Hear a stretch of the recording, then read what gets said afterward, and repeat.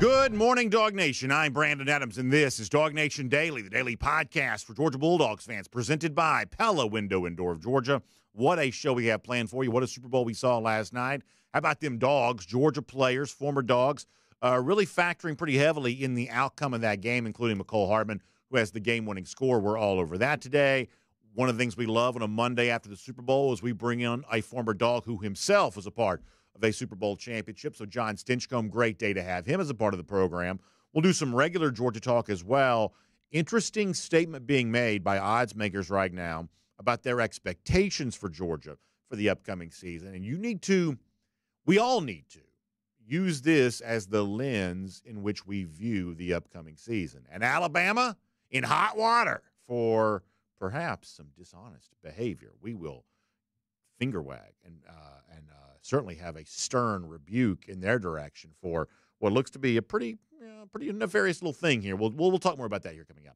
We're just really glad to have with us. It's going to be a really fun show. It's DawgNation Daily, the daily podcast for Georgia Bulldogs fans, presented by Pella Window and Door of Georgia. And it begins right now. Today's episode of DawgNation Daily is brought to you by Pella Window and Door of Georgia, viewed to be the best. Presented by DawgNation.com. This is DawgNation Daily, the daily podcast for Georgia Bulldogs fans. Here's your host, Brandon Adams. I was telling our video audience a couple of minutes ago, at least our first and 15 audience at DawgNation.com, DawgNation app. Monday after the Super Bowl, never the most spry you probably feel. I come in today a little scruff on the beard, didn't shave this morning. Kind of trying to get as much sleep as you possibly could. A little bit of a late night last night. I mean, the game didn't get over super late, but you know how it is.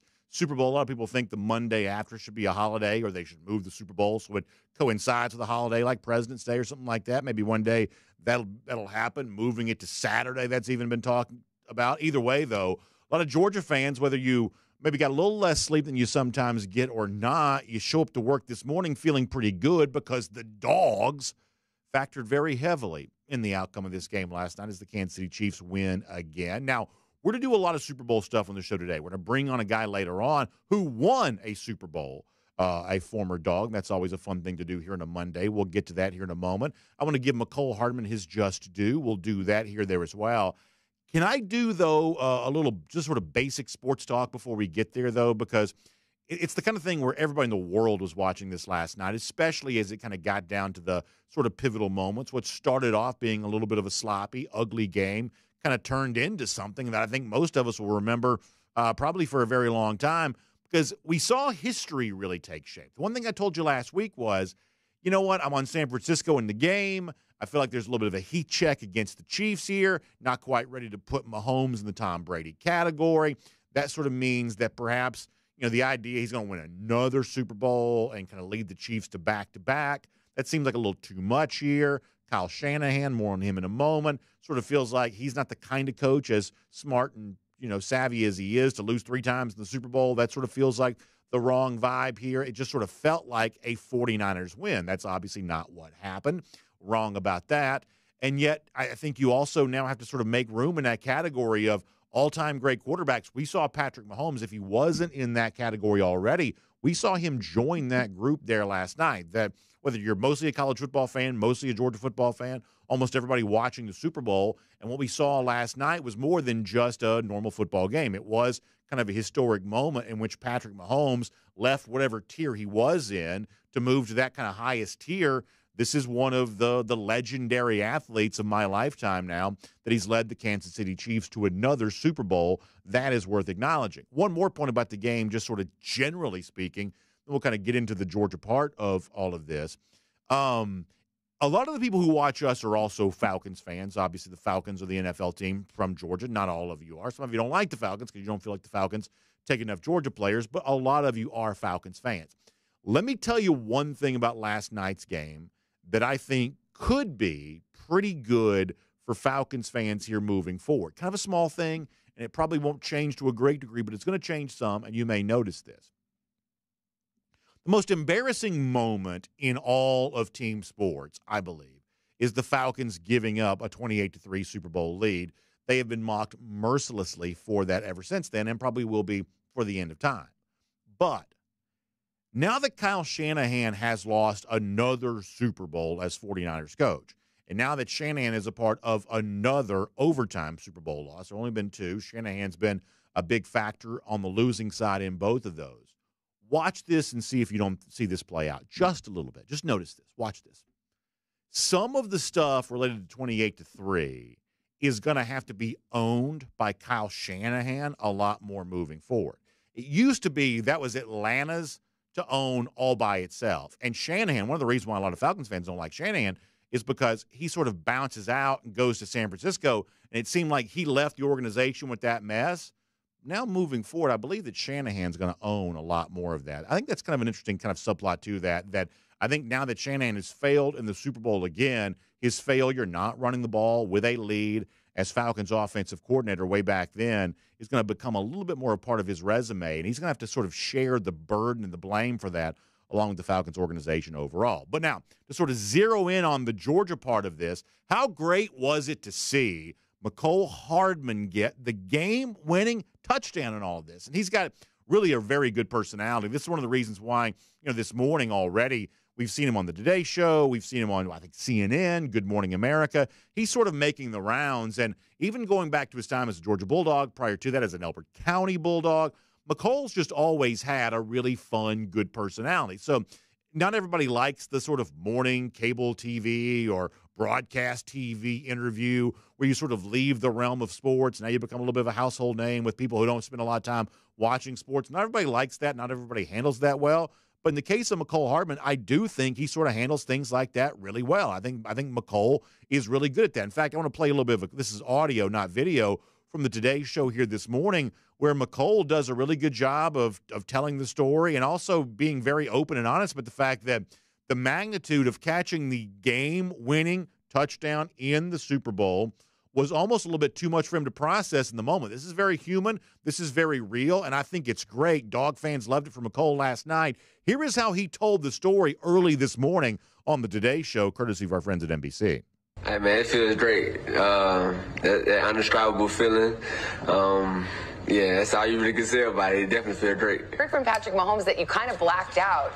Is it coming back to you now? Do you really not remember that key moment? I don't remember none of it. Like, literally, when I caught the pass, I blacked out for a second. And it's just like, I guess that the magnitude of the moment just like got to me. But all I can remember is after I caught it, I just seen Pat running to me like, "You're a champion." I'm like, "Oh, we won. Okay, bet." And I started celebrating. So I definitely don't remember nothing after I caught the ball.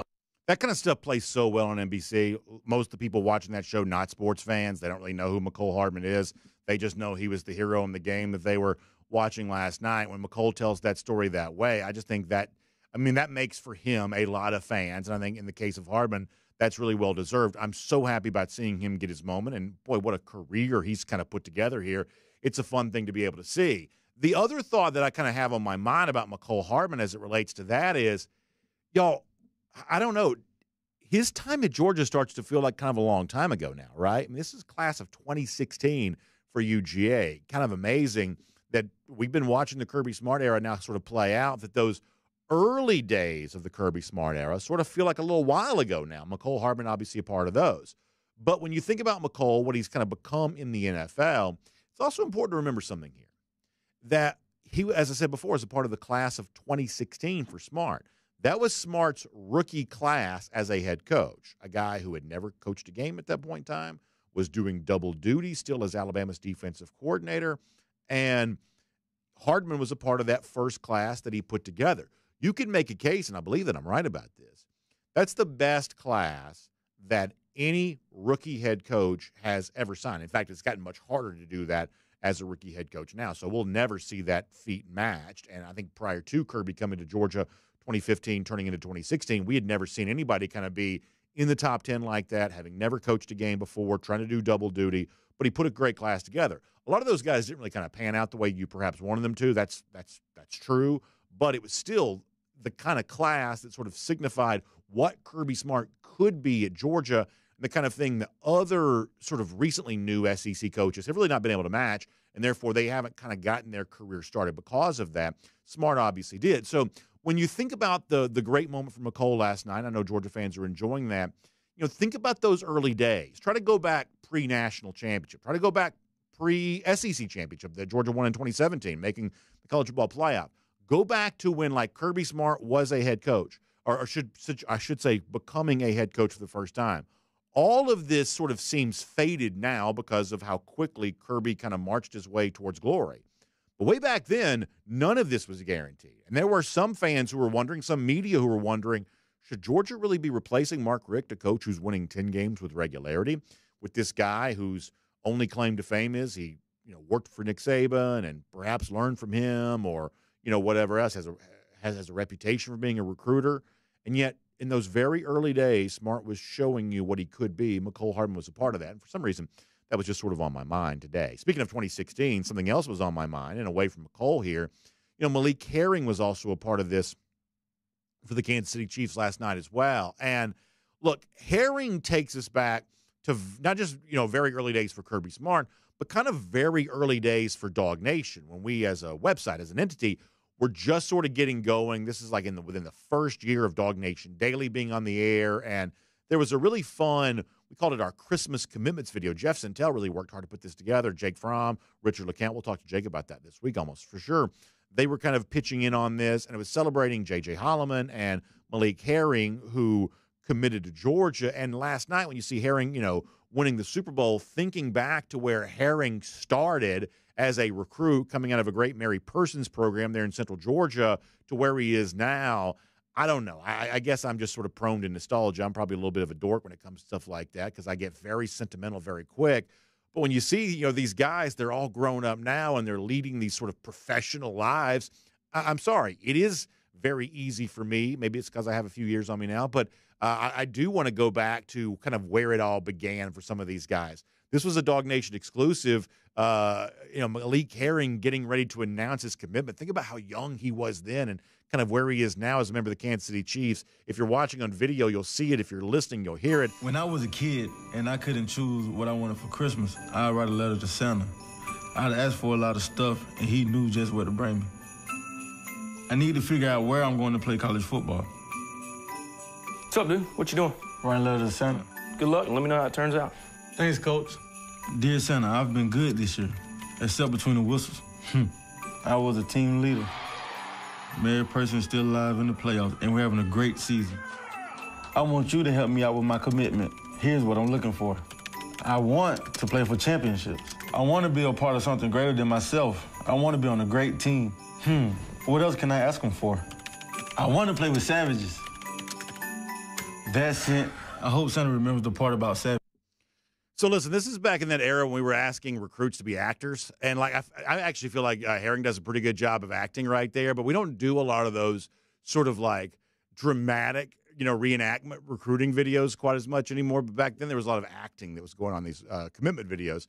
I think Malik Herring does a pretty good job with all of that. But in the midst of him sort of talking about what he wanted from his football career, you saw him type it out if you're watching a video anyway, type it out on that little letter to Santa Claus, I want to play for championships. And then lo and behold, last night, and we'll show this to you, what an amazing moment on CBS at the conclusion of the game where, Herring, who once said as a player getting ready to leave Mary Persons that he wanted to play for championships, there he is, hugging his mother right there on the football field. She's obviously, overcome by emotion, as you would understand, and Herring himself, obviously aware of that moment. I apologize to our radio podcast audience. You're not seeing this, but it's worth checking out to find it.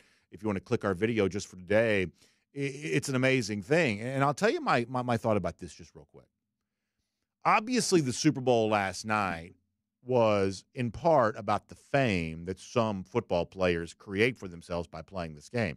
We just did a couple of minutes off the top on Patrick Mahomes, what he is. Obviously, the entire world, my 8-year-old daughter included, knows who Travis Kelce is now.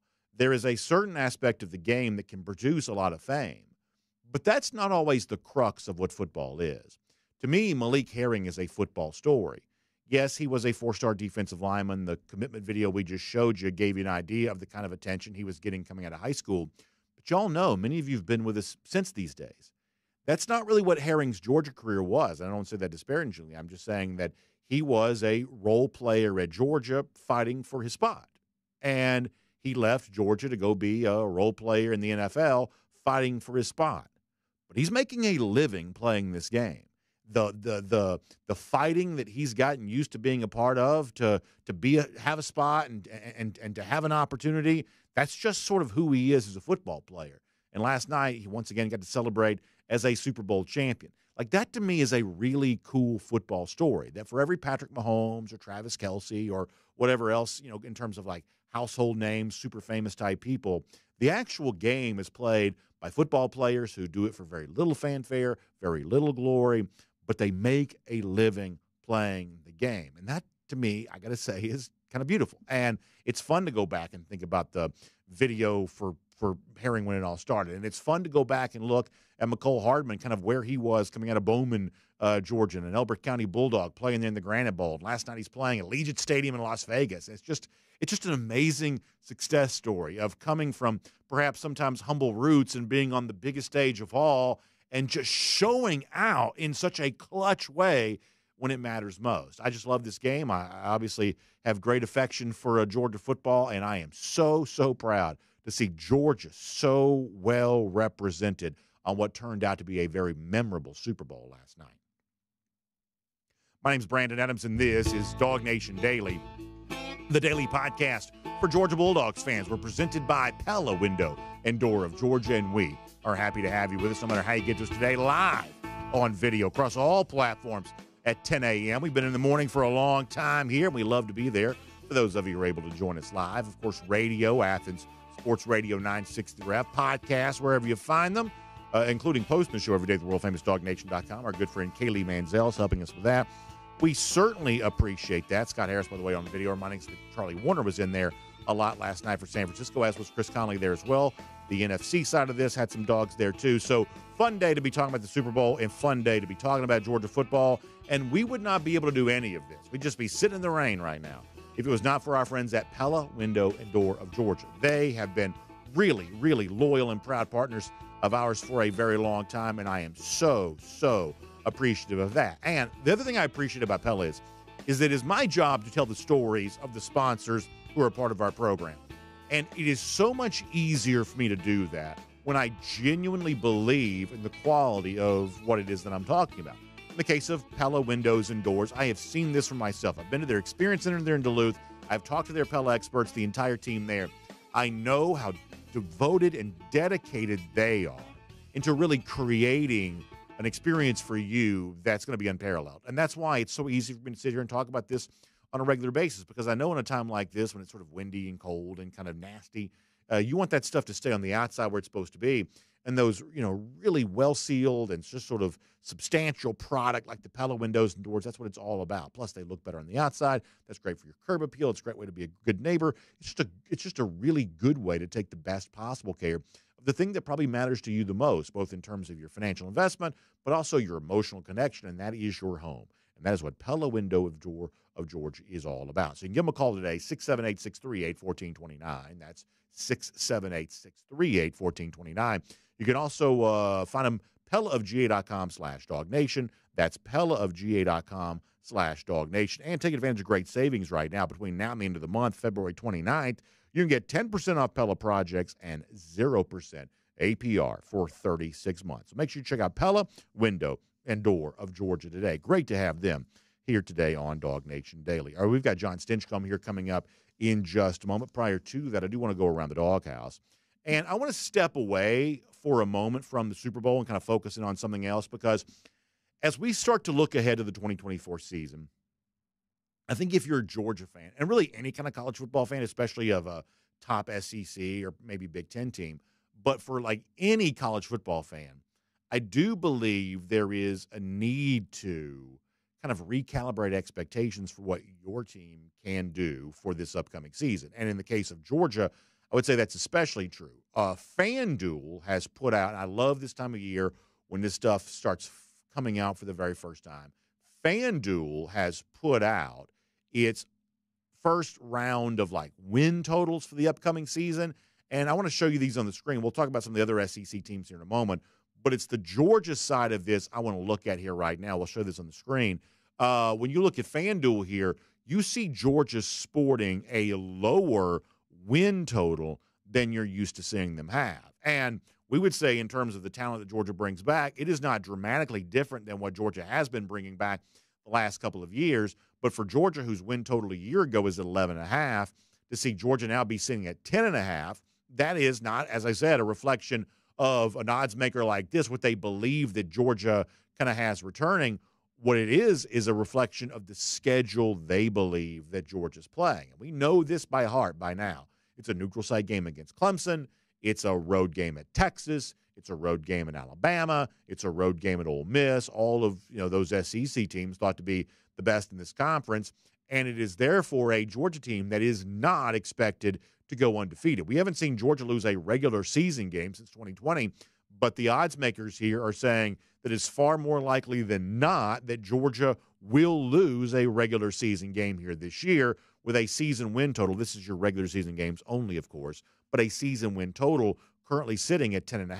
Now, as we've told you, FanDuel's also got some odds up on these sort of big Georgia games. Georgia's a favorite individually in all of them. A 2-touchdown favorite against Clemson, a 1.5 favorite against Texas. They're 3.5-point favorites against both Alabama and Ole Miss. But the thing about odds is, even though you're individually favored to win all those games, you are not collectively favored to win them all. And so the expectation here is that Georgia's going to lose a game at some point in time over the course of the regular season, at least one game. 10-2 probably still gets you in the playoff.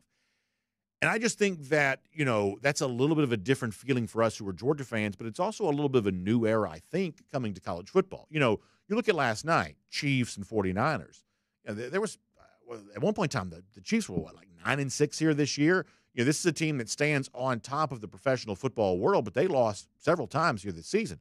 Both these teams, Niners and Chiefs, both took a pretty bad loss on Christmas Day, right? So as recently as a couple of months ago, we're sort of looking at these teams not quite looking the part of a champion then, and yet it all changed, obviously in the case of the Chiefs, January forward, where they marched their way to a Super Bowl. I think that college football is going to start feeling a lot more like that more frequently.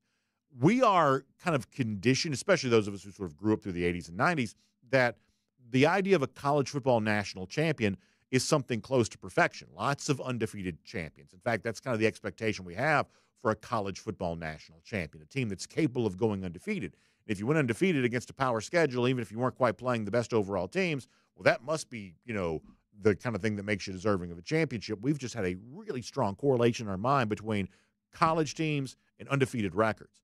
But if you start looking a little deeper at some of these FanDuel win totals, including Georgia sitting at 10.5, that is not the expectation anymore. So how well will Georgia navigate this tough schedule, and what will the end-of-season record be?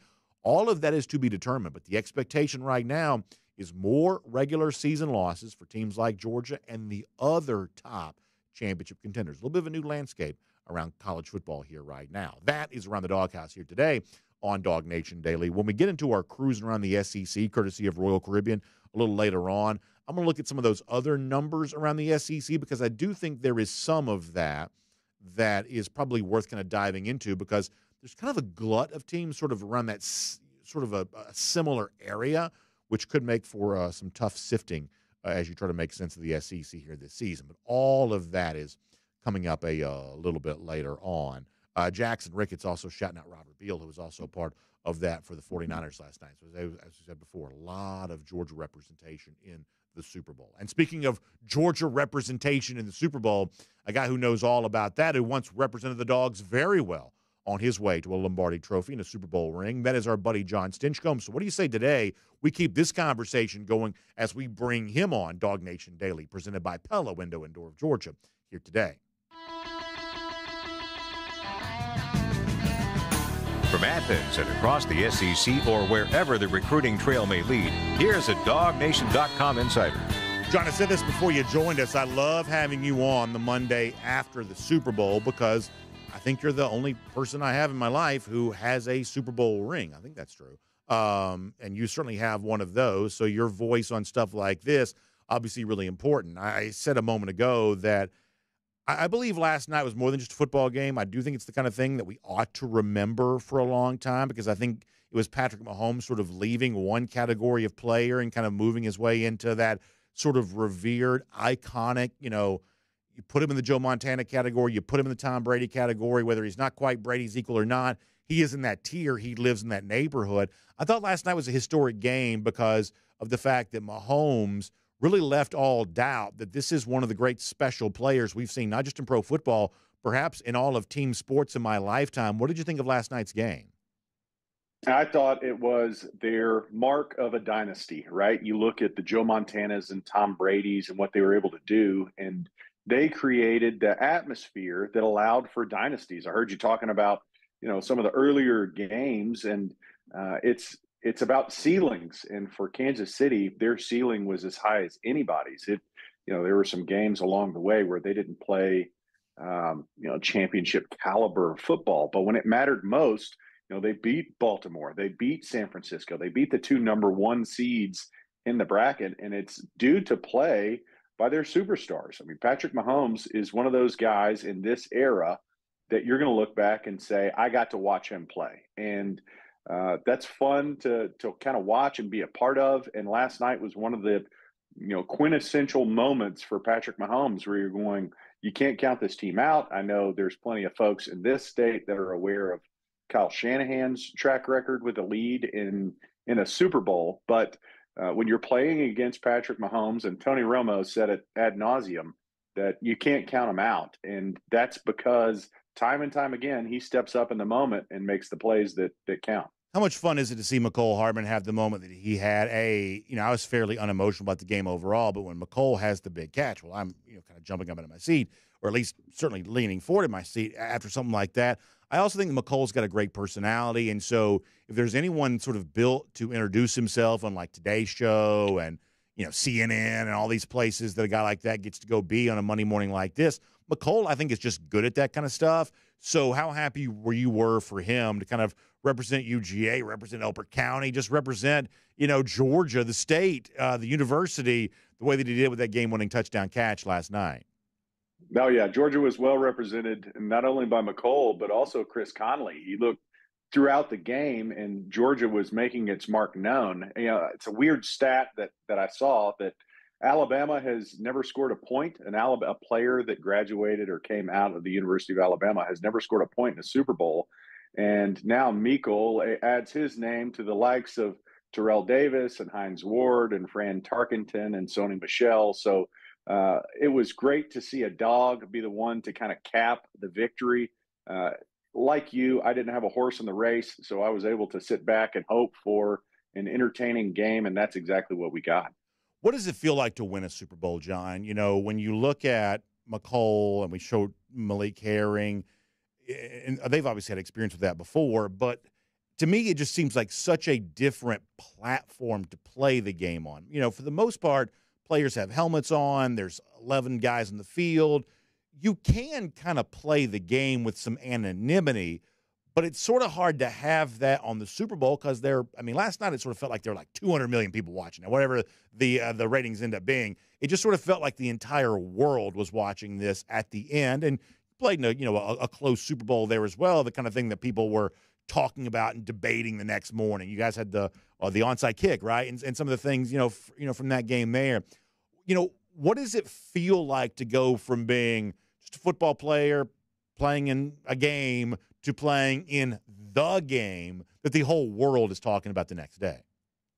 Yeah, I don't think you realize the impact that it's going to have. I mean, my brother played in a Super Bowl, and I've heard him introduced a number of times, and somehow that gets left off the list. But yet every time I'm introduced, it's Super Bowl champion. So the fact that, San Francisco is that close, that little margin of error is so small, but yet makes a huge difference. I mean, you look back and for all these guys, for Malik and for Mecole, having won a Super Bowl, it is, I hate to make it bigger than it is, but it can be life-changing. The opportunities that you get that come from it, the experiences that come from it are unlike any other. And, it doesn't change your life. It won't save your life by any means, but it certainly will provide opportunities and platforms that you never saw coming. And it's a special moment. I know last night they were able to celebrate, and for some it was, familiar territory. I think, there's plenty of representation on the Chiefs that were a part of not only last year, but a few years back. So they've been down that road. But there's some other guys where this is their first experience of it, and there's nothing quite as sweet as winning a Super Bowl. Yeah, I mean, it reminds me of what you're saying of one of the great lines from John Madden back during his legendary broadcast career, where he would say that the biggest gap in sports is the difference between being a Super Bowl winner and a Super Bowl loser. And, as, kind of seeing Atlanta kind of be in that spot and come up short a couple of times, it is true. It's such a hollow feeling to be the pro football runner-up. And it sort of seems like you ought to have bragging rights over 30 other teams because there are 32 teams in the league. 30 of them couldn't get to the Super Bowl. You at least got there. And somehow it's not that. Somehow, it is this thing of you got so close to tasting it and didn't get there that there is that thought of, as Madden said, the gap between winning and losing. I think we see this in college football too for teams that get to a national championship game or a college football playoff and don't win it, that there's just such a huge gap there as well. Thankfully, Georgia doesn't have to worry about that. But the gap between getting to the big game and then losing it is really a chasm, isn't it? It's huge. And you can ask any resident of Buffalo, New York, for all those years where, they became the runner-up perennially. And what an amazing accomplishment. But nobody really recognizes the accomplishment. They recognize the fact that they fell short year after year. And, it's the brutality and reality of sports. It's, we like to laud the champions, not those that got really close. And for San Francisco, you can't get any closer. I mean, you had a lead the entire game. You take it to the playoffs. You have a lead there. And yet it's going to be a storyline of Kansas City and their continuation and building of a dynasty. So it is a huge chasm. And, John Madden's the one who he knows it best because he got to see it from every level as a player and a coach and announcer. So, they know, guys know that have been around the game for as long as many have, that's a big difference between playing in a Super Bowl and winning one. John, before we get back to our questions, I need to correct myself on something. I'm being called out by our video audience, rightly so. Earlier, I said that Mecole Hardman played for the Elbert County Bulldogs. Mecole Hardman played for the Elbert County Blue Devils, not the Bulldogs. Elbert County's the Blue Devils. I want to appreciate No Boost on YouTube for reminding us of that. Very important clarification there. I apologize to those who like to congregate the Granite Bowl on Friday nights for not getting that nickname correct. So, John, every now and then you got to let people sort of call you out for the error of your ways. I certainly deserved that for that. Well, I like the fact that you can get it cleaned up and we can honor Elbert County the way it's supposed to and their Blue Devils and their claim to fame because, that matters for a lot of folks. It sure does. I've been mistaken for having played for Brookwood. And that's as a Parkview Panther, I mean, that's almost like a cuss word around our house. Yeah, so I can understand it. You definitely don't want that. Let me shift gears back to what I was talking about just before you joined us, which is some of those season win totals starting to come out. I love this time of year. I love projections. I love anything that sort of sets us up for a fun college football conversation. We see the Georgia win total. This is regular season only. Right now sitting at 10.5. That's a game lower than it was a year ago where Georgia was at 11.5. And Georgia the last few years, has sort of commonly been projected around that 11.5, type mark. Essentially, the idea if it's like undefeated or perhaps one loss, and that's kind of the only sort of expectation. But when you kind of move that down to 10.5 and realizing that pretty much everybody's about a game lower right now than would have been a year ago, to me that's a reflection of the anticipation of the top teams in college football all playing tougher schedules. Not everybody necessarily. I would say that Ohio State's schedule not quite as tough as some of the others, and I would say then in the SEC, LSU a little bit of a break, but most of the teams are playing tougher schedules. And for Georgia fans, this is, I believe, John, a little bit of a recalibration. When you see projected win totals lower than they were a year ago, with the talent level not dramatically worse than it would have been a year ago, that leads you to believe that, expectations are Georgia playing a tougher schedule and more likely to take losses because of it. Where does that land with you? Well, it's breaking news. College football is changing and evolving as we speak. So I think the years where you have the undefeated national champion are going to become much more sparse. That's just the reality of the landscape that we play in. Now, the good news for fans is I think we're going to get more meaningful regular season games. The bad news is it's not going to be an undefeated Georgia perennially, even though they're we're in the heyday of this era and can perennially one of the teams that's vying for a national championship. I think, the reason why the adage is any given Sunday and not any given Saturday is because there's been a great parity. There's been a great gap between teams and their capabilities in college landscape. And that's kind of because of the change in regular season schedule, but also the expansion of college football playoffs. I think it's going to mirror much closer to what we see in the NFL, which more meaningful regular season games or better competition games, but there's also a little bit more margin of error. So, a Kansas City team that loses 6 games out of the first 15 still has a chance to win a world championship, whereas a good high-level college team that lost twice in years past would have no chance at being a national champion at the end of the year. Now we're going to see a little bit something similar to what we've seen in the NFL, where we're looking at the highest ceiling, maybe not the most consistent teams throughout the season, kind of percolating to the top by the college football playoff time. Yeah, a couple of thoughts on that. I mean, I mentioned this a moment ago that you look at a team like the Chiefs, and this happens in pro football all the time.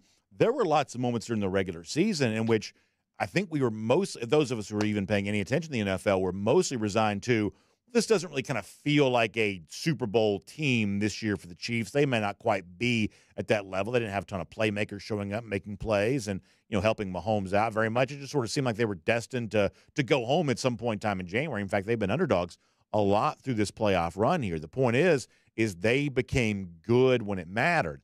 I think college football, John, is going to be a little bit more like that, where the eventual national champion, whether it's Georgia or somebody else, we may have more time during the regular season. We sort of think, well, this team doesn't look much like a championship team, but it's going to be about making sure you're playing your best football at the most important time. This may be one of those ways, in other words, that college football does start to resemble the NFL a little bit more. It's about being hot and about being kind of well-constructed for the stretch run at the end of the year, and not necessarily about being dominant week to week the way that some championship teams have been in the past. Yeah, and I think for Georgia fans, we're not going to cry over spilt milk here, but if you give last year's Georgia team a chance to play in the playoffs, I don't think there's a team that would feel real excited about going up against the Dogs, Alabama included. So, I think it gives you a little more space for that slip up. Georgia probably played not their best game against Alabama. We can all agree upon that, but if you let them into the playoffs like they would be in any future year, then no team wants to face them. And I do think it's about getting hot at the right time and having the highest ceiling. And you look at Kansas City this year, and they didn't always have stellar performances, but if you get hot and you play high-level football, which they were certainly capable of, at the right time, you end up as champs. And I think that's what we're going to look forward to in college football. There's a lot that you change, and there's, you're going to have to let go of some things. And the idea of an undefeated regular season as, a standard or a benchmark probably is a little bit less realistic moving forward, but being able to compete when you've lost 1-2 big time games and still have a chance to be a champion is very much on the table now. So you got to take the good with the bad, and there's plenty of things changing about college football that we all are adapting to. So let me make one more small point about this. Here's the other thing that I think is going to show up in fans' lives in the future. I think that Georgia fans are going to need to get used to doing a lot more scoreboard watching. We have had formats similar to the SECs in both the Big 12 and the Pac-12 last couple of years in terms of how you make those conference championship games. It's not divisions, it's the teams with the best record. And I can tell you, as someone who loves college football and follows this closely, you can get pretty late in the year, the last couple of seasons of both the Big 12 and the Pac-12, and have a number of scenarios out there for who's going to make those conference title games and who needs help to get there. And if this happens, this happens. There are a lot. It's almost like trying to follow, once again, how you make the NFL playoffs. So there's just like 9 different variables depending on how the results play out. That's not really been how the SEC has been because of the divisional play. Georgia's had this thing wrapped up almost by early October, a couple of times where it's really clean, it's really straightforward. If you beat this team, this team, this team, you're just sort of going. Well, not only is Georgia kind of coming back to the pack maybe a little bit because of a tougher schedule, you do have a handful of teams who kind of have similar projections to the point where you may have 4 or 5 different scenarios for who's playing in the SEC championship come November, and obviously you got to win your games. But Georgia may also get used to doing a little bit more scoreboard watching of maybe because you lost to so-and-so back on October the whatever, now you need a little bit of help, and that's just kind of the way that college football is going to be going forward. It's a small thing, but I do believe that Georgia fans need to be ready to not just root for their team to win, but getting used to doing a little bit more scoreboard watching than perhaps college football has required you to do in the past. Yeah, it's becoming more like the NFL model. And I think what you see out of the SEC and Big Ten is we're trying to create some of that separation already from the rest of the pack. We will see less games where there are dominant teams that walking in that it's not a matter of who's going to win. It's a matter of, is it 35 or is it 40 points? Could it be 50 points, the score margin? Those, I think, are going to be fewer and far between. And like it or not, that's probably going to devastate some programs that get paid to play in those games. But it's also going to make for closer games. And like you say, that translates to the back end of the season. You're looking across the board and say, hey, we need this team to lose. We need this team to win so that we can have a better chance for postseason play. And that's just the nature of the beast and the direction we're heading. So it's very similar to what we've seen in the NFL where, those for them week 16, 17 games for, whether it's in your division or just across the conference, those kind of things matter. And the model is changing, and obviously we're adapting with it as we go. Can I do one final topic with you before we let you go? And I always appreciate your time. I don't want to keep you long. And this is kind of away from Georgia a little bit. And I'll be totally honest, John. I'll be transparent. I love stirring the pot with Alabama fans and things like that. I like that kind of thing. I just, especially in the offseason, we don't have anything else to do, so you might as well just sort of pick a fight and kind of go back and forth with each other. But, I'm being genuine about this. I don't think it's a good situation that Ryan Grubb, who was hired to be Alabama's offensive coordinator and is now going back to the Seattle Seahawks, it certainly seems timed to have taken place, the announcement that he was going to be Alabama OC, going to go be Seahawks offensive coordinator instead. It certainly seems timed to have limited opportunities for Alabama players based on their rights, 30-day transfer window after Nick Saban's retirement, to kind of make the best decision about themselves about where they wanted to be. They thought they were going to have one offensive coordinator, or they just thought they were going to have a offensive coordinator, and now Grubb's not going to be that guy. And I think we have this we can show real quickly here, John, before I give you a chance to respond. Our friends over at the Next Round Live, which is a show similar to ours based out of Alabama, they had a blurb from the Seattle Times about the fact that, according to how the Seattle folks are reporting this, the reason why the Seahawks delayed the announcement of Grubb's hiring there to be their next offensive coordinator was strictly because of the 30-day window for transfers, that Alabama was trying to run the clock on that before they let the cat out of the bag that Grubb was going to be there. John, that just seems dirty to me. And I love the back and forth stuff with the fans, and I like kind of fanning the flames, that kind of stuff. But that doesn't mean I'm not being authentic with my opinion here right now. If this is true, the way that it's being reported, or the way that it just sort of appears to be, that is not a good look for Alabama. Do you agree with that?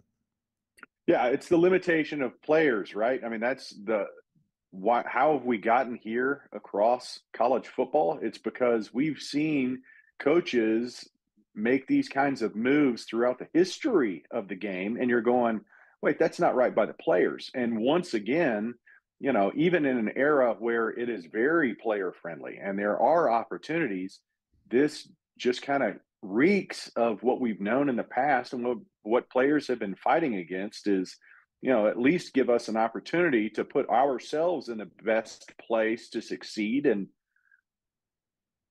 that's one of those things where it's just not the case. And yes, it is dirty pool. It is against the spirit of what's trying to be created, of players finding the best situations for themselves. And, Alabama intentionally tried to create an atmosphere that didn't allow for player movement in an era where there is almost free player movement. Yeah. So, yeah, it's not a good look for Alabama. It certainly put their players in a compromised position where most other players understand where they stand and who they're going to be working with and working for. So for Alabama to intentionally delay the announcement of Grubbs just so players' options are limited, you understand the business side of it, but it's also just bad business. A quick follow-up. We're obviously pre-spring practice, but this is sort of that kind of like skull session installation time of year beyond just the bad luck and perhaps the nefarious behavior of Bama in terms of how it's relating to its own players. How about the delay in terms of preparing the offensive philosophy you're going to use here this season? How much do you think Alabama's hurt on the field by having to go back to the drawing board for offensive coordinator here in what is sort of mid-February now, pre-spring practice? But these are valuable moments in a college football calendar in that kind of first phase of the year. Do you think Alabama's harmed on the field by this right now? I think so, absolutely. I know plenty of coaches that are in the NFL level that were a part of first-year staffs, and this is valuable time of looking at self-scout. What do we want to do? How do we want to teach it? How do we want to install things? It's an identity process, and you develop the identity before you lay it out and present it. And if you don't even have a foundation to build from, it's going to be a lot of scrambling down the road. Now, what kind of compensates for that is that you've got really good players that can make up for some of those missteps. But when you talk high-level football, you're trying to minimize as many distractions and disruptions of what you're trying to do big picture-wise, and not having an offense and a philosophy and a coordinator, someone who's coordinating all those efforts of, hey, I want to look at this. I want to figure out how other teams are attacking certain schemes and what schemes we want to use based on the personnel we have. These are all really valuable days that are behind the scenes, and fans won't really know until they see the impacts of them. They don't know, the process that takes place during these days. They just assume that, players are working out and getting stronger and bigger. Well, for a staff, they're talking about, here are the guys that we have. What opportunities do we need? What did we do well in the past? What worked against? All those questions so that they can put together a plan and an overarching philosophy and approach that they can then teach during spring ball and reemphasize in training camp. There's going to be tweaks along the way, but you talk about approach, philosophy, and identity. That's all being developed and cultivated right now behind the scenes with all these coaches. And if you don't have a coordinator in place, you're going to really struggle to get up to speed. Can be done, a lot harder to do. John, I love our conversation. I appreciate you joining us here on DawgNation Daily here today to kind of make sense of a really fun night in football last night and sort of what's next for Georgia there too. So we appreciate your time, and we'll look forward to having you back here again on DawgNation Daily, presented by Pella Window and Door of Georgia, very soon as well. Appreciate you, BA. Go Dogs. Yes, sir. Let's take a look around the rest of the league. This is SEC Through. Yeah, so really fascinating stuff. And John brings up, I think, an important point about the Grubb thing that I do think is serious and I do think needs to be discussed, or at least he alludes to it, and it kind of leads me to a point. We'll get to that here coming up in just a moment. Prior to that, though, let's go cruise around the SEC, courtesy of Royal Caribbean. Now, a lot of you have heard me saying this lately about how much excitement and energy exists around Icon of the Seas, and I think that perhaps you might think I was prone to exaggeration or something like that, but the truth is I've never really seen a Royal Caribbean storyline be embraced the way that the debut of the largest cruise ship ever constructed, Icon of the Seas, has been sort of discussed. I'll give you an example of this. So when we were on Icon a couple of weeks ago, they were nice enough to give us some swag, and one of those things was an Icon of the Seas water bottle. And so this is kind of a meandering story, but I'll get to the point. My daughter's been taking the water bottle to school. My daughter's 8 years old. And one of her classmates, as my daughter tells me, said to her, I can't believe you got to go on Icon of the Seas.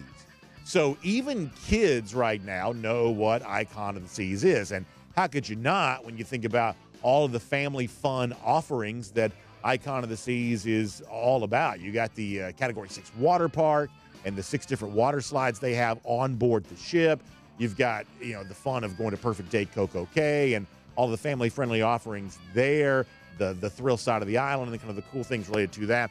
Just a great time to be doing things when it comes to a Royal Caribbean cruise vacation, and a great time to be taking one, courtesy of our friends at Royal Caribbean and Jessica Slater, a travel agent especially selected for us by Royal Caribbean to help us with our cruise vacation needs. You can give her a call, 770-718-9147. That's 770-718-9147. Nobody knows more about Royal Caribbean than Jessica does. You can also email her, jslater@dreamvacations.com.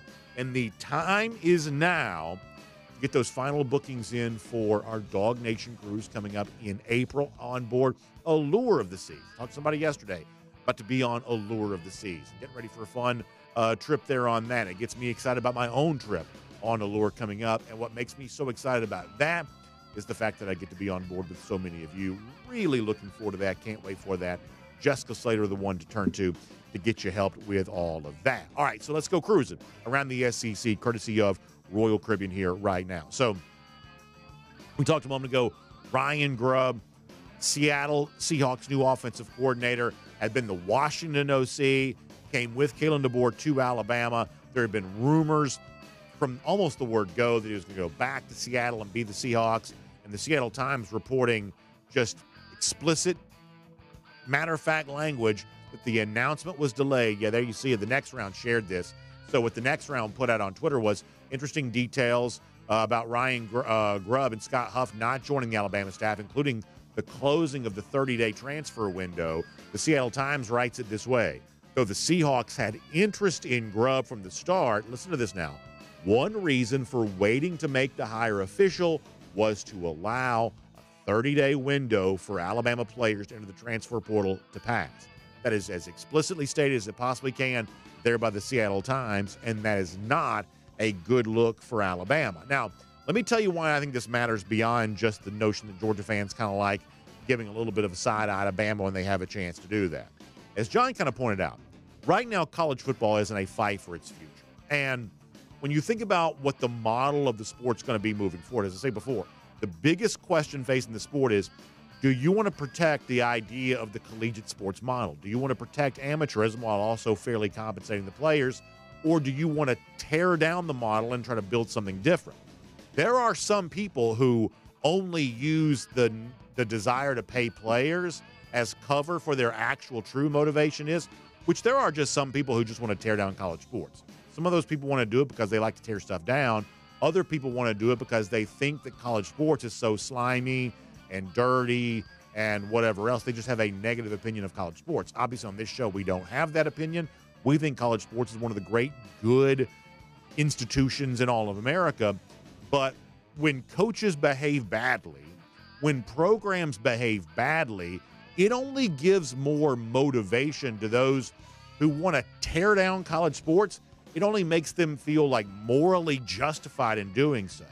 So if the way this played out is the way it's being described, Alabama players essentially held hostage by thinking they had Ryan Grubb as their OC, only to find out at the very end of their window, no, actually that's not true, then Alabama has, behaved badly here. And it will be used by people who just want to tear down college sports. And they don't care what it looks like in the future. They just want to tear this down right now because they don't believe in the coaches and the administrators and the people who, kind of run college athletics. They don't believe in those people. They don't believe them to be good and noble people. And when those, figures behave in a dishonorable fashion, as the Alabama folks may have here, it only gives more cover to those who would just sort of light a match and watch the entire institution burn to the ground. That's what's wrong with what Alabama might have done. Now, Alabama and its offensive coordinator situation is not the only OC discussion taking place this weekend. What a strange story this is. Chip Kelly leaving UCLA as head coach to go be offensive coordinator at Ohio State. Now, this is a story that contains multitudes. On the one side of this, it certainly seemed like Kelly was not that happy at UCLA. This also seems to be more validation of what we're seeing a lot of here right now. Coaches not currently happy with the current system. And you can't ignore this. You may not care, but you can't ignore it. There is something going on here where a lot of coaches are saying, this is just not what I want anymore. And look, as I just mentioned, there are a lot of people who making things hard on coaches is the whole point of what they want to do. They don't like the hierarchy of coaches. They think it's tyrannical. They want to tear it down. And so if a guy like Chip Kelly, a well-paid coach, is so dissatisfied that he wants to quit coaching, to some people, that's the point of the entire exercise. They want to make things as miserable on coaches as they can because they don't like the idea of coaches, whether it reminds them of their PE teacher used to pick on them or whatever else. They just don't like the idea of coaches. They want to tear down that hierarchy if they possibly can. And so when someone like Chip Kelly leaves the coaching ranks, to the eyes of some, this is the system functioning as it's supposed to, making things so hard that, these, coaches just give up and quit, which is what Chip Kelly may have very well done here. He'd be rumored to be in the mix for all kinds of things, ultimately to go be Ohio State offensive coordinator. This also makes UCLA's transition to the Big Ten look terrible. I mean, UCLA only got the ticket to the Big Ten because they came alongside USC. USC is what the Big Ten wanted. UCLA just comes along with them. And I just think it sort of speaks to the sort of non-serious way in which college football is treated out west. And USC is a part of this too, frankly. But college football is just not serious out there. The people that participate in college football are just not serious. If you can't keep your head coach as you move into the Big Ten from going to be an offensive coordinator for one of the teams in the league, then you're just not serious. You're not serious enough anyway. And so this, to me, I think is a huge, tarnishing on UCLA, the idea that they have any shot of being competitive in the Big Ten. Perhaps being competitive is not really the point. I don't know. But that's a really, really dark mark on the on UCLA throughout all of this. And as far as the Ohio State part of this goes, as we've told you before, there has been a lot about Ohio State's offseason as it relates to this particular idea that has not made very much sense to us. I'm going to repeat myself. The one thing Ryan Day can do is call plays. Like, Ryan Day is an effective college football play caller. Successful developing players in the NFL? Not always, especially quarterbacks. Creating the kind of physical and mental toughness that allows for a national championship to be won? So far, no. Creating the kinds of plays that can work in most cases around college football, that's the one thing Day can really do. And yet this offseason, they have seemed hell-bent on bringing in someone else. You bring in Bill O'Brien. He also stays briefly. Now he's head coach of Boston College. Then you go in and bring Chip Kelly, who is clearly a credentialed coach, but I would say someone who has a history of doing things far different than what Ryan Day does. So is this what Ohio State's going to be now? Is this going to be the old Oregon offense, and you're going to have Quinshon Judkins and Trevion Henderson and Howard, the former Kansas State quarterback? Are they just going to be an option running style team and kind of getting away from the sort of NFL quarterback, NFL wide receiver brand that has seemingly served Ohio State so well? That part of this is really, really strange. I would also say, even though this feels like the kind of big, bold, win-now type move, I mentioned a moment ago, Ohio State's one of the championship contenders that would seem to have one of the more manageable schedules. So all of this seems to be done with a national championship in mind, motivated by the fact that Michigan just won this past season. But I'm not quite so sure the Chip Kelly thing works out the way that Ohio State fans want it to. First of all, Kelly's pretty strange. There's that. Second of all, this is not really a guy that has a history of handling pressure very well, and there's going to be a ton of pressure on him at Ohio State, even if he can kind of operate in anonymity because, Ryan Day's the head coach. There are still going to be big expectations of the offense, and functioning really well with big expectations is just not something that Chip Kelly's done very well during his career. So this gets big headlines now. I don't quite know how well it's likely to work, but we'll see. And then finally, we talked about this a little earlier, the over-unders from FanDuel for SEC teams for the regular season. Let me give you a few more of these here right now. And I think we have this we can show. Can we show the FanDuel graphic from earlier today? Georgia obviously sitting there at 10.5. You've got Alabama lower than it's been, I think, since 2016. They are at 9.5 right now. You've got Missouri also at 9.5 there as well. We'll probably end up talking a lot about this coming up in the sort of weeks to come. Just kind of a glut of teams right there in sort of a similar category. The 9.5s are Bama, LSU, Missouri, Ole Miss. A lot of teams kind of right there in that sort of similar category where a lot of things can happen. I think Auburn at 7.5 is pretty interesting because of the expectation that Hugh Freeze needs to do a little bit better this year. Florida's only at 5.5. Look at the schedule that Florida's playing. Do you see 6 wins in that Florida schedule here right now? They could be a pretty easy under, to be honest with you. Kentucky's at 6.5. A lot of people are going to love the over on that, even with the departure of Liam Cohen, because of what Kentucky has added in the transfer portal, not the least of which a couple of big names from Georgia. Texas, the other team joining Georgia at 10.5 here right now. So nothing but national championship aspirations for the Longhorns. When you think about the big games for Georgia this upcoming year, it's Texas that stands as the biggest. That's the team that was in the playoff. Georgia wasn't. That's the team that has the bigger expectations, higher than Alabama here right now. For all the attention of the fact that Georgia and Alabama have not played very much in the regular season, and this being Kalen DeBoer's first league game, it's really that Georgia game against Texas that's probably the marquee game for the entire league here this year. There's a lot to unpack with all of this. We've got more time to do that as the days move on, but pretty interesting for right now. We'll make that cruising around the SEC, courtesy of Royal Caribbean.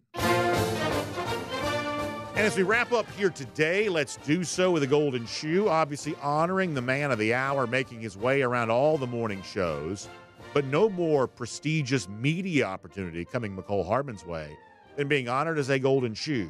And not just any golden shoe, but a golden shoe put together at the hands of our buddy Ryan Walker here, who says, congrats to a damn good dog, Mecole Hardman, a.k.a. Clutch Dog, the pride of Elbert County, hashtag the Birdcage LLC. That's Ryan's business there. And you see Mecole Hardman, 3 Lombardis, Chiefs jersey. So he has all 3 of the Chiefs Lombardis. That's kind of a nice, fun thing. 3 Super Bowl champs, great graphic celebrating him. Game-winning touchdown last night. Good stuff from Ryan Walker there on all of that. A lot of winning around UGA. None of that, though, around Florida. Lousy, stinking Gators, in fact, have not beaten Georgia in 1,192 days. That's our Gator Hater Updater. We'll see you tomorrow. DawgNation Daily, presented by Pella Window and Door of Georgia, and on video. Time now for the R.S. Andrews Cool Down. R.S. Andrews, when you turn to for your air conditioning, heating, plumbing, electric needs, they show up on time. They do the work that's promised, the price is promised. They are all over that. All right, let's get your comments here. I happen to be on Facebook here right now, so I'm going to read right now from Facebook and some good stuff.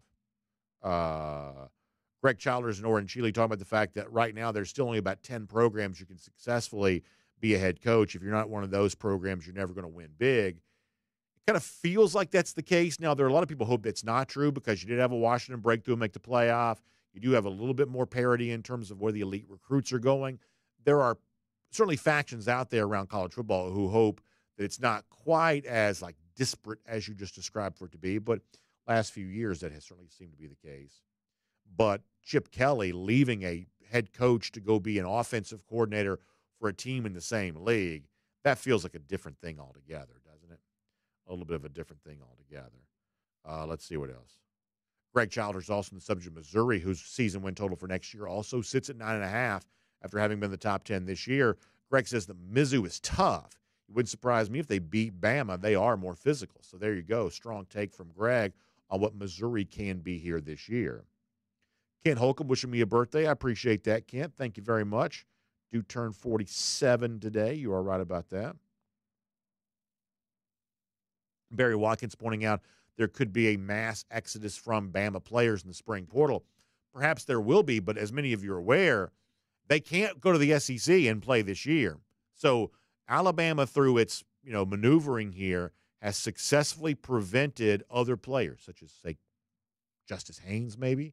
They have successfully prevented those other players from going to the SEC. And when you think about, early enrollees and all the work that's being done this time of year and during spring practice, it's not easy at any position to sort of bounce in the summer and go be, a sort of starter level player, a part of the game plan, big part of the story when all you've got is the summer. That's not quite easy to do, just given the importance on this portion of the calendar. So some Bama players may leave, but I don't know how many of them will be leaving to go be immediate impact players when they transfer to. None of those will be in the SEC because of the rules. That's kind of what Alabama's prevented here.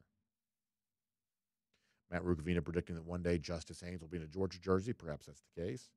Oren Chile also shouting out a little birthday wish for me. I appreciate that. Thank you very much, Oren. Matt Rukavina, after the dust up a couple of years ago where Ed Orgeron talked about UCLA sissy blue jerseys, that perhaps Orgeron could be the next UCLA coach. That's kind of funny. Ryan Walker talking about being back in the golden shoe running. Ryan actually had a good one the other day, and I forgot about it. So some of y'all, if I don't give your golden shoe, to be completely honest with you, it's not always because I found another one more worthy, because we try to give out a lot of golden shoes. Sometimes I just forget. Y'all, I am not the most organized person on the planet. Berna Blackburn, thank you for the kind words. I appreciate that.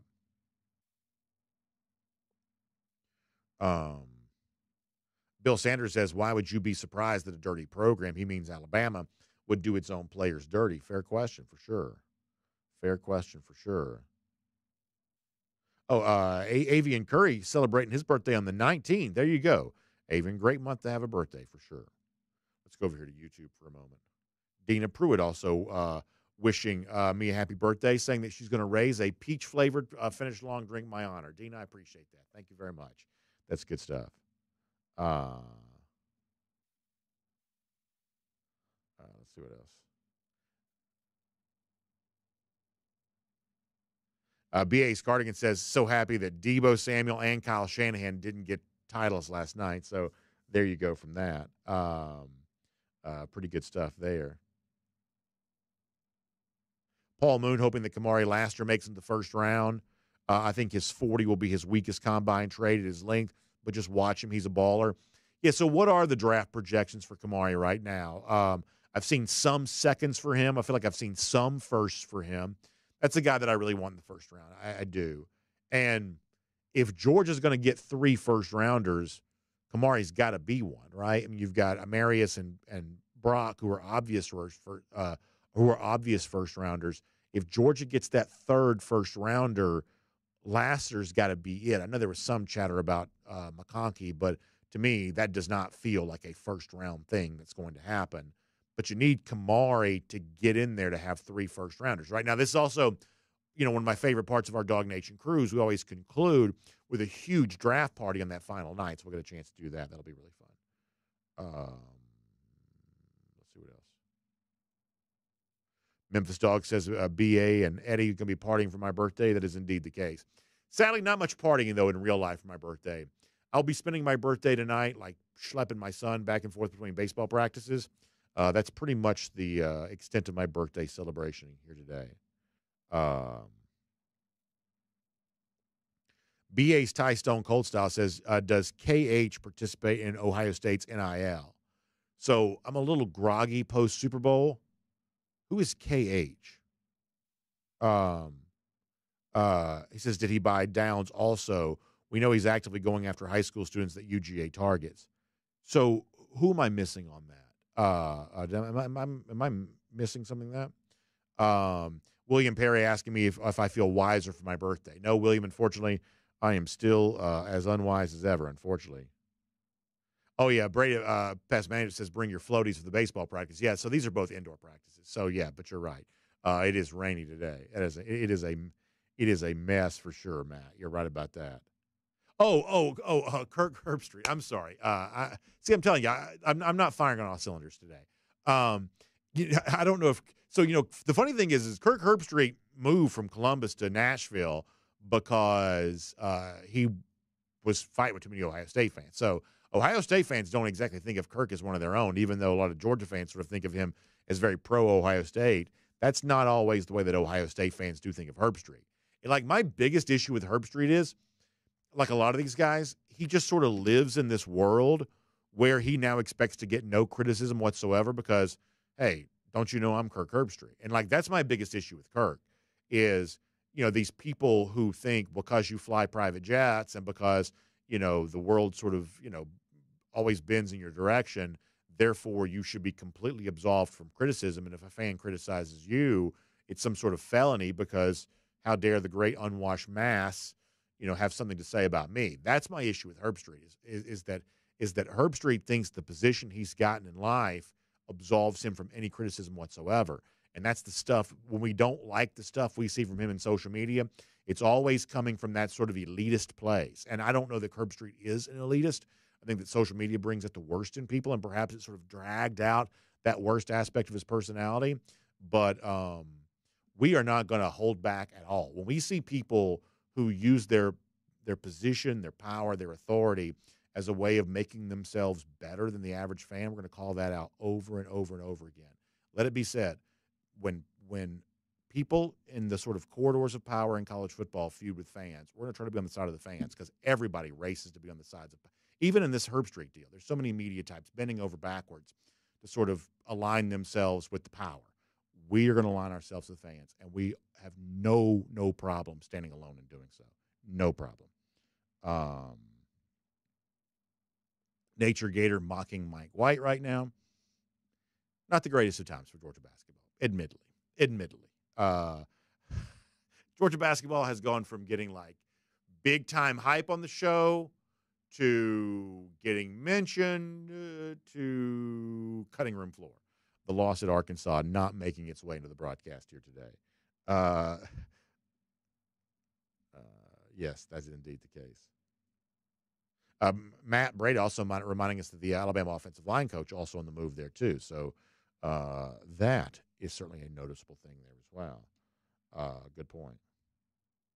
Spencer Clark says Kirk Herbstreit's going to always be bitter that the Dogs beat them in the 93 Citrus Bowl. Maybe that's the case. I really don't know. Maybe that's the case. Paul Moon says that Georgia basketball finally remembered it was Georgia basketball. Like, why is it so hard? Like, I mean, how is it so hard? Like I'm just sort of fascinated by that. And, you know, I know that some people will say, you know, well, they got to spend it NIL. But you can't tell me that South Carolina is just sort of like dumping NIL all over the place for basketball. I mean, like they went from being – weren't they picked to be bottom in the league, and now they're whatever their record is?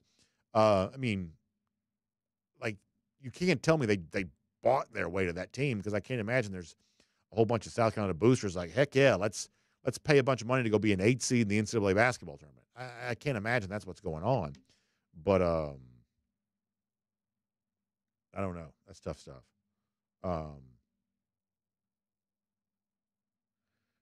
Brady on the subject of not having a lot of talent. Yeah. I mean, I just don't – I mean, it seems like they're recruiting way better. And Asa Newell is like a star, right? So, I mean, maybe that all feels different there. Plus, like, here's what I don't know.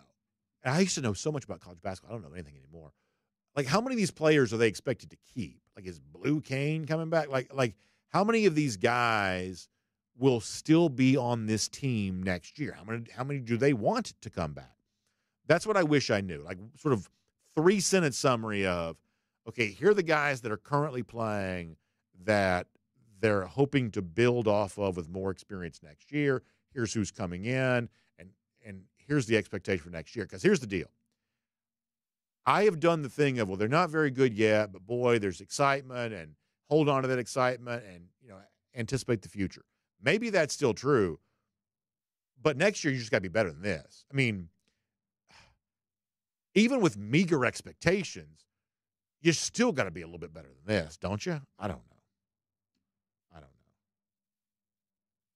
mean, the problem is it doesn't move the needle at all. So, I mean, any time we spend talking about it is putting our audience at risk. But, I mean, selfishly, I just like college basketball. I think, like, you see the atmosphere for, like, Auburn and Alabama the other night, and then Auburn, I guess, goes on the road and loses at Florida. But this league creates a great atmosphere. And Stegman Coliseum has been a great atmosphere at times this year. Georgia students are doing a good job there. Teams just got to be better.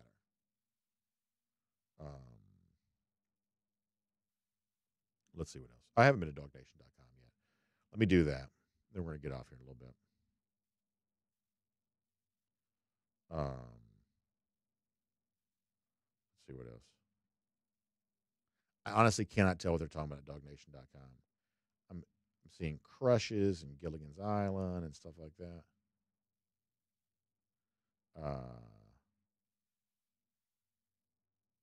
Yeah, South GA Dog. That, I mean, my understanding is that's just true. Is that Herb Street got tired of getting a lot of grief from Ohio State fans and just moved. I think he moved to Nashville to get away from it. Andrew Sisson says, I'm a bicentennial baby. Yeah, so I was born in 77. So I missed the bicentennial. But when I was a kid, I used to love those bicentennial quarters. I used to love those. B-Mac asking about the cruise winner. They have not told me that. We should probably announce that. But they have. So here's what you got to understand is that, like, I want a firewall between me and anything that's drawing a winner for a contest. It's very important to me. I want to announce the winner, but I don't want to draw the winner. And so very, very important. Plus, you get all kinds of legal stuff and things like that. So I have not been told who won the cruise. I'll try to find out and give it to you because several people have asked that, and fair that they would. But much like in recruiting, and this pains me to say this, you've heard me say this before, if you don't know, it ain't you. When it comes to recruit, if you don't know if he's coming to your school, it's not you. Well, much like the cruise, and I don't take pleasure in saying this, but if you don't know, it probably ain't you, unfortunately, on that. And I hate to say that. Let's see what else. DT also mentioning, not only has Georgia had like a long 20-something year stretch of players being in the Super Bowl, how many programs have more Super Bowl MVPs than Georgia does? Or, like, I don't know that Jake Scott was Super Bowl MVP, but like just a prominent member of the 72 Dolphins. You got the Hines Ward stuff. Like, Georgia is really well represented in the Super Bowl, right? I mean, maybe a lot of programs are, but Georgia had Third and Will says he would trust me to draw the name. Well, thank you, Third. I appreciate that. Like, somebody made a graphic. I thought it was kind of nice. Like, I think Oklahoma had the most former players in last night's game. Georgia had the second most. Like, some of that's kind of random, I guess, but still, I mean, Georgia's like a big part of the Super Bowl every year. Let's see what else. Baruch Dog mentioned in the old days. So when I was a kid, and this is true. Now, to give you an idea of like what Georgia basketball has dealt with over the years. When I was a kid, Stegman Coliseum, which was it called Stegman Coliseum? They just called it Coliseum back then. Either way, it had a stable next to it. So like it was used for like livestock conventions and things like that, which I'm not against livestock, but so the idea that it's, I mean that's the humble beginnings of Georgia basketball. They shared their venue with like cows, and the venue also had a stage as well. It's like your high school gym. There was a stage on the one end. So, I mean, Georgia basketball does not come from like some sort of like blue blood roots. I totally acknowledge that. They've renovated that thing 1,000 times to not make it look so dark in there, and you still go in there. It's like 1,000 midnights. It's like how could a building be so dark? And they've tried to brighten the place 8 million times. Now the facade on the outside with the glass and stuff, the concourses, that's beautiful. Really a huge upgrade there. The inside, kind of whatever. But and by the way, Jason Ricketts went to a rodeo at Stegman Coliseum, so there you go. Yeah, Brooke Dog, I thought I was right about this. That Stegman Coliseum as a name didn't come until a little bit later on. Thank you, Brooke. I thought I was right about that.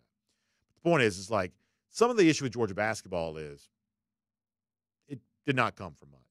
I mean, the old story is, and some of y'all I think can confirm this maybe, is that one day, y'all know who Pistol Pete is, Pistol Pete Maravich. I realize I'm not old enough to have seen Pistol Pete play. Anybody who's younger than me definitely is not. But Pistol Pete was a legend, played at LSU.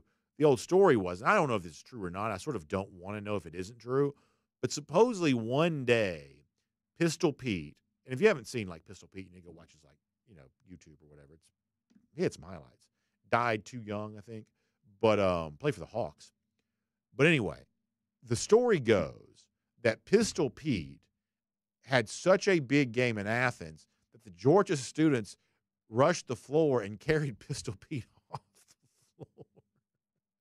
The opposing player. So that gives you an idea of what, Georgia basketball used to be. Paul Moon and CNEOG talking about a fast food place.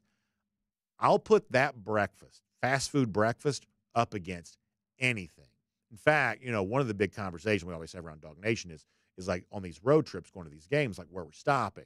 And I've about decided that of all the places to stop for breakfast, that particular place, not giving a free plug, but that particular place never disappoints, ever. It is just an awesome. Now, part of it is also, I used to eat that for breakfast growing up in Hall County. There was a few of those back in the day. But that is a fast food breakfast that just absolutely slays the competition. Frank Patterson, I did see that Brunswick's getting a Buc-ee's. That's awesome. Because, so if you're going, see, I travel on 16 a lot. We go 16 towards the Georgia coast. So if you're going 16, towards Savannah, the Georgia coast, you miss the Buc-ee's in Fort Valley, or, Warner Robins, whatever you want to call it. You miss that Buc-ee's because 16 is right before you get there. And so to give you a sort of a Brunswick Buc-ee's kind of right there on 95, that's going to be, I think that's going to be a game changer. I really do. Really do. Because if you gave me the choice of trying to get to like Jacksonville, I'd much rather go 16 across the state than 75 down the state. I'd much rather do that. But there's no Buc-ee's going that way, at least, that far north. So the Buc-ee's in Brunswick is going to be a game changer. Foster Moss, I do like that, but that's not what I'm talking about. There's a different fast food that I believe is actually better than that. I do. For breakfast, anyway. There's a different fast food for breakfast. Your mention is my second favorite fast food breakfast. But the top, I'm just telling you right now. Christopher W. says the Buc-ee's brisket is awesome. And my son, he likes the brisket like burrito for breakfast. That sounds really good, actually. Memphis Dog says the Buc-ee Beaver is richer than Elon Musk. Just about it, right? I mean, it's an interesting business concept because those places are so expensive to operate. They have 1 million employees. It's a lot of land. If you look at the average Buc-ee's, it's a lot. And Buc-ee's is never going to sponsor us. I don't mind talking about them. If you look at, it's a lot of land. So that's expensive. Ton of employees. The structure itself is really expensive. So, just a massive, massive investment. And yet it's just a total game changer. Christopher W., the beaver nuggets, I kind of like those okay. I like those okay. You just get stuff all over your hands. When you're driving, trying to eat that, just get that stuff all over your hands. Frank Patterson says a Texas alum would never allow Buc-ee's to sponsor BA. That's probably a good point. Christopher W. says the restrooms are immaculate as well. Yeah, very clean, also big. A lot of them. You like that. Tripp says they pay the bathroom attendants $20 an hour. There you go. I love it. Good stuff. I just also saw somebody make a point the other day, which is a good one. It's like Buc-ee's is also just kind of, I don't know, it's just sort of, there's something like really kind of just sort of hearty and wholesome about it. I don't know. I like driving. I like road trips. There's a certain kind of like sort of fancy person that sort of flies everywhere. They'll never experience a Buc-ee's. They don't drive places. And I just think there's something really valuable about road trips. I just like road trips. If I wasn't a DawgNation Daily host, I'd love to be a trucker, just long-haul trucker, just going coast to coast. Now, I know you can't take a truck to Buc-ee's. I understand that, but just understand the point. I just feel really connected to, life when I'm on a road trip, and Buc-ee's sort of brings that out. I think there's something to that. Stick D's, I'm telling you right now, scroll back up. I forgot who mentioned it. Some of y'all need to understand there is a fast food breakfast out there that I'd put above anything. Let's see what else. Spencer Clark says, I stop at my first Buc-ee's in Missouri, so there you go. Paul Moon, so the one up 75 is in Calhoun. You got to go a little past Kennesaw to Calhoun to get to that one. And I've been to that one many times as well. It's always one of those deals where, you're kind of on fumes and you're trying to decide if you can make it. That's always kind of the fun game of, Can I make it to Buc-ee's, or do I have to stop before I get there? Yeah, see, DT on DawgNation.com. I'm telling you right now, y'all are all mentioning fast food breakfasts that I all like. I like them all. Gosh knows I've eaten every one of them. But I'm telling you right now, DT is talking about the best fast food breakfast. Y'all go to DawgNation.com. You can find it. We're not giving it away for free, but just, sort of man-to-man here, I don't mind telling you, the best that there is. Oh, yeah, Lee mentioning the softball team debuted here this week. And they have big expectations this year, right? The softball team thought to be really, really good, right? So there you go. Okay, so this is – see, some of y'all are so much smarter than me. So Baruch Dog says that Stegman Coliseum was renamed after the original Stegman Hall was, which were the student hoop courts were destroyed for new buildings in the Tate Center. So when I was a kid – we used to go to basketball camp at Georgia, and we played at Stegman Hall. So it's like a big warehouse-looking thing, and it was like basketball courts. Like there were like 8 or 9 of them, and there were whistles blowing all. If you go there for basketball camp, there were whistles blowing all the time. You had no idea what was going on. It was like the most overstimulating experience. I was just so nervous, not just because it's just like. You could not tell what was happening. It was just noise, errant noise all over the place. But I actually played a good bit of basketball at Stegman Hall. It's like my memory of some of this kind of stuff. Y'all remember it as students, but I sort of remember it as being some of these places as a kid. Or we used to go to basketball camp there. We'd stay in Russell Hall.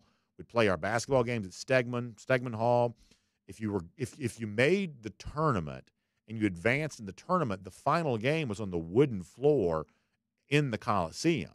I got to play a game there one time. That was a big deal, to play the game on the wooden floor in the Coliseum. But I told you there used to be a stage. In front of the stage, there was they took like duct tape and made a floor on like concrete. When I tell you that even as like an 8th grader, 9th grader, like my knees would hurt so bad after running on that concrete. Like they wouldn't let anybody do that today for anything.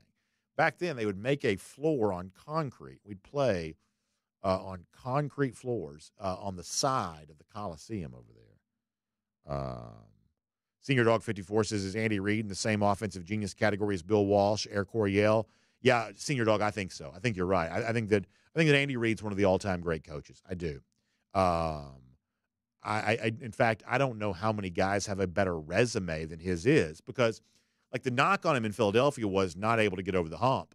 But when you say, okay, in Kansas City, it's all these Super Bowl championships, and in Philadelphia, it's a Super Bowl appearance, it's, 4 NFC championship, game appearances.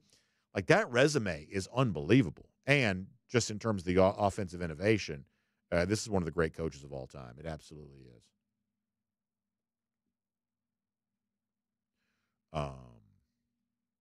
Richard D is talking about how the Arkansas game kind of slipped away. Yeah, it seems like there's been a lot of that. And, it's funny. It's like Bud Walton Arena is typically one of the toughest places to play in the whole league. So it's not usually, a huge apology required when you lose that one. But Arkansas also under Eric Musselman has just sort of fallen apart. So there you go. All right, we are literally talking about everything today. Yeah, so Winford Steinspring says there's a Buc-ee's there in St. Augustine now, which I haven't been to. There's also one in Daytona, or is that the same one? There's one in Daytona and St. Augustine. That's pretty close together for Buc-ee's. But I haven't been to those.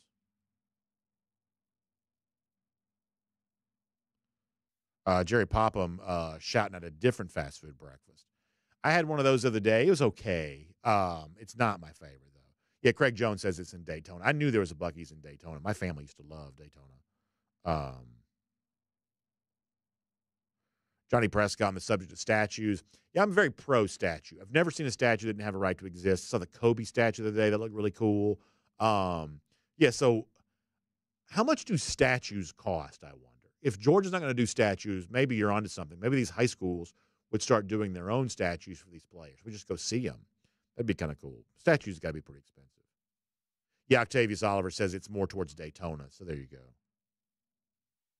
James Crump says the Georgia men's basketball team is just an NIT team right now. Well, hell, that's not even guaranteed, is it? I mean, Georgia hasn't made a postseason tournament of any kind since 2017, I don't think. Are they guaranteed to make the NIT? Because I'm not even sure that's true now. All right. Peter Wilson also pointing out that artificial turf has a concrete base also, yeah. Greg Childers also talking a little softball in here. You'd love to see that. All right, we got to go. It's late. There you go. Fred Gunn giving you a good biscuit recommendation there in Rossville, Georgia. I love nothing more. So I grew up in Hall County. We have a lot of those like local places that just have like the best biscuits you'll ever have. I'd love nothing more than just to have them all throughout like small town Georgia. That's just the best stuff, right? You go in there and everybody's talking about politics and all that kind of stuff. It's just a great experience. Just a great experience.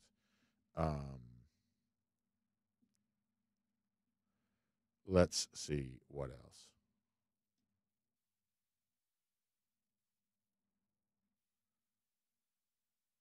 There you go. All right. Anything else? I think we're going to go. Good stuff. Randy Hall pointing out there's a Buc-ee's coming to Anderson, South Carolina in 2025. So there you go. Something else for the Clemson people to ruin. So all of that really, really good.